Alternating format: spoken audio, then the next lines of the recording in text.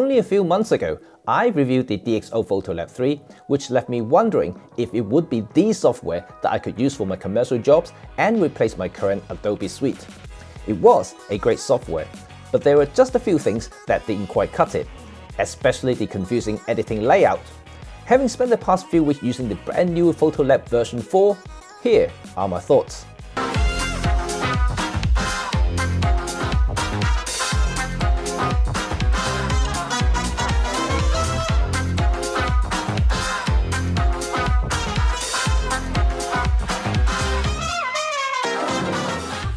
Welcome, my name is Cheng. I'm a professional photographer and filmmaker. This channel is about sharing my 15 years of experience as a pro, together with reviews on new techs and gadgets to help you become a better photographer and filmmaker, with a focus on Olympus Micro Four Thirds because I'm an Olympus ambassador too. So, smash that subscribe button and put on the bell notifications to stay tuned for all my upcoming videos. Here we are, looking at the brand new DxO PhotoLab. I must admit, photo editing software outside of the Adobe universe have improved dramatically over the past few years. Almost all of them have killer features that can power through any Adobe stuff. More noticeably in the deep learning AI tech, likes of Lumina, Topaz, and of course DxO are now in the race of AI-powered editing. Similar to Topaz, DxO now uses deep learning AI to assist and enhance the photo quality, which I will come to that later. But unlike Lumina, which uses AI to actually do the editing for you, like replacing skies or background for your photos.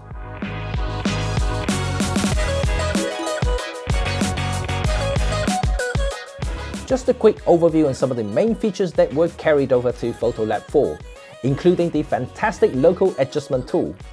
This is by far one of my favorites, as you can get really focused on your image on the screen.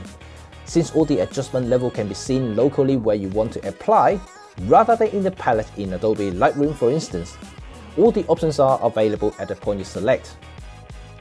Other features like Smart Lighting, Clear View and Prime are just as great. Smart Lighting is a great first step in exposure adjustment, since it analyzes the scene or the frame and determines whether it's under or overexposed. Then it applies the right amount of highlight and shadow adjustments automatically. You can of course adjust the intensity of this automation, then further control it manually after. Within Smart Lighting, there's also a feature called Spot Weighted, which is a confusing term for some photographers, as spot metering usually referring to exposure to the center portion of the frame. But in PhotoLab 4, you can select a spot for metering or exposure adjustment. The clever thing is, if PhotoLab sees a face or faces in the frame, it will automatically expose to them. Very handy. Despite all these automations, as I said, you can still manually override any or all of them if you are a very experienced editor. Clear View is almost like Clarity or Dehaze in Adobe Lightroom, just better. It only has one slider, but it does a grand job in extracting details from the scene. But like anything, don't whack it all the way to 100%. Just a little bit is more than enough to make your image pop. Better still, you can use local adjustment to pinpoint where you want Clear View to perform its magic. Then Prime Noise Reduction. In PhotoLab 4, they have a new enhancement noise reduction feature called Deep Prime. Okay, I'll leave it later since this deserves a totally separate and longer talk on this. All standard editing functions like curves, basic exposure, contrast adjustment, color temperature, hue and tint are all there, just now better presented.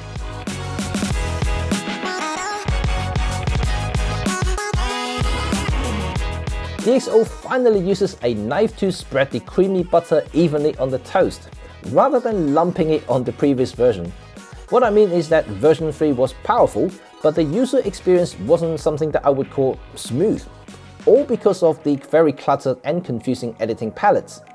So, in the latest PhotoLab 4, DxO rearranges everything and also introduced a new tab layout that groups certain editing features in various tabs. A much needed approach and cleaner and easier to follow too. Better still, the way these tabs are laid out follows most editors' logical workflow, from left to right. First, adjust the exposure and contrast of the photo, then colors, then details and corrections, which includes noise reduction, sharpening, chromatic aberration reduction, repair and cloning tool, distortion and volume corrections, and also local adjustment tools, and finally effects like adding watermarks, filters, special effects, film grains and vignetting, etc. All makes it much easier to follow, and now I would go as far as saying that it's easy to use for a professional grade editor. However, if you are already an existing PhotoLab user and already accustomed to the original layout, you can revert back by customizing the editing palettes yourself.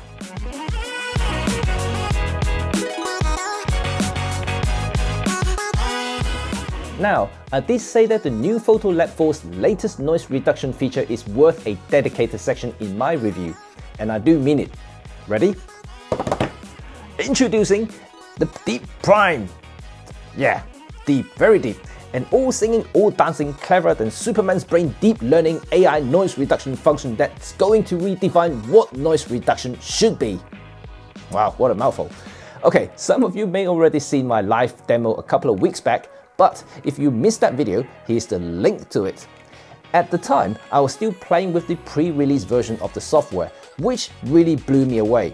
Not like a gentle blow, it's more like a hurricane blow.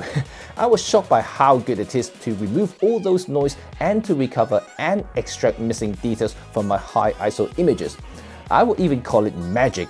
One of the biggest hindrances of using smaller format digital cameras like the Micro Four Thirds, for instance, is high ISO performance. Deep Prime essentially gives you 4-stop plus of noise reduction performance for your raw files. Together with all the usual DxO goodness like camera and lens profile corrections, PhotoLab 4 really squeezes all the last bit of juice from your image files, which is darn right amazing. I'm stoked. Really, I am. Here's an example of a rare accidental image I took a couple of days ago. I forgot to reset my ISO after photographing in a very dim room. I left the ISO at 2000. Yeah, you heard that right. Then went out and took a few shots in bright daylight. I would normally ignore these images, but when I got home, I thought, well, maybe it's time to give the PhotoLab 4 a try. So I edited the entire photo shoot on it. Yes, this is my very first full commercial shoot edited in DxO PhotoLab. I'm not gonna lie, I'm used to using DxO as a plugin to do smaller things, so I was a little nervous at first. When I got to these high ISO images, I clicked Deep Prime, and bang! The files magically reversed to a clean, detailed images that look like are shot at ISO 400, which is totally acceptable, even for printing. Now, this is true magic. For more dimmer shots, you will only be more amazed.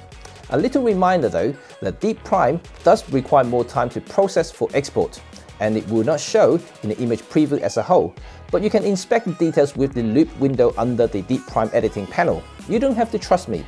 DxO offers free trial for this. At time of making this video, they are still running an intro discount of up to 30% for this, and I have a link in my description so you can check it out yourself. Just a note though, this Deep Prime thing is only available on the elite version of the PhotoLab, but you are getting a lot more than the basic version, and definitely worth considering.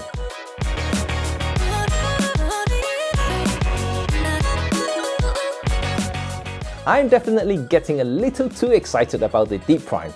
It's so deep. Deep, really deep. Gosh.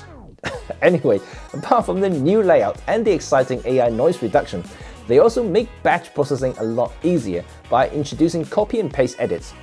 Well, for all your Adobe guys out there, you may already know just how convenient it is to sync your edit settings to other cold images in the same set.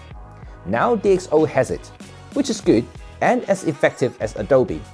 One thing I found weird was that instead of having a button, I have to go through menu or use the keyboard shortcuts to do it. An extra step that can be avoided, and perhaps a future update will improve it. Speaking of shortcuts, I do hope that there are more keyboard shortcuts for other functions, especially for culling images. At the moment, you can press the numeric keyboards to set star ratings, but there isn't shortcuts for pick or reject. You have to go through the menu once again, or physically click the green or red button on the image to do that. Finally, what I would like to truly make this a flexible tool for mobile photographers like myself is to have the ability to either collapse or hide the palette columns and the film strip. or even allowed floating palettes and edit in full screen mode, like what we used to have in Apple's renowned but dead Aperture program. Since using PhotoLab 4, even on my 16-inch MacBook Pro, with everything on, it's a little challenging for my aging eyes. So anyway, to make image area bigger would definitely be a bonus for people who, like me, were working on smaller screen.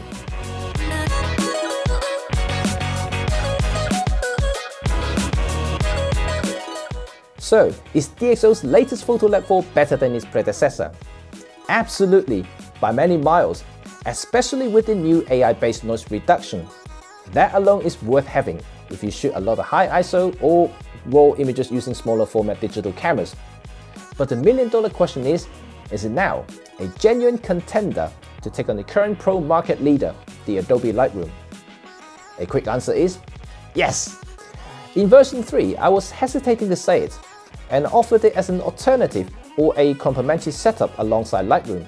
But PhotoLab 4's new layout, together with all the improved features, makes it a genuine replacement for many photographers.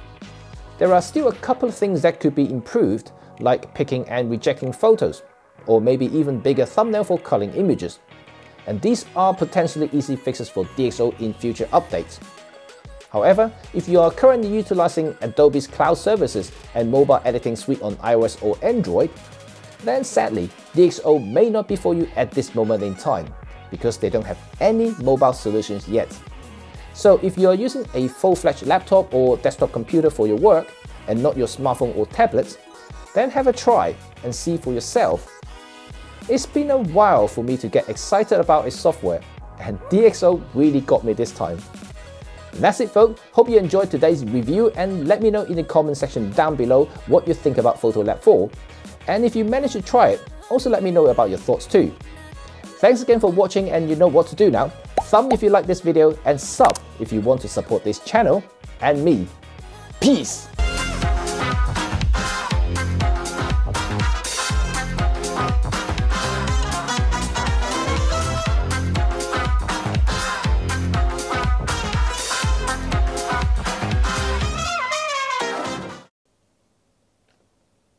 Yes! Fuck it. Oh.